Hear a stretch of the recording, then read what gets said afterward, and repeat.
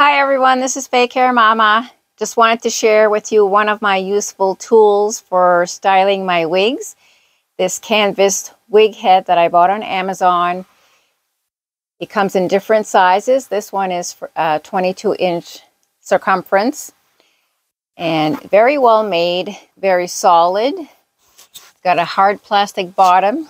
Fits right onto my wig stand right here.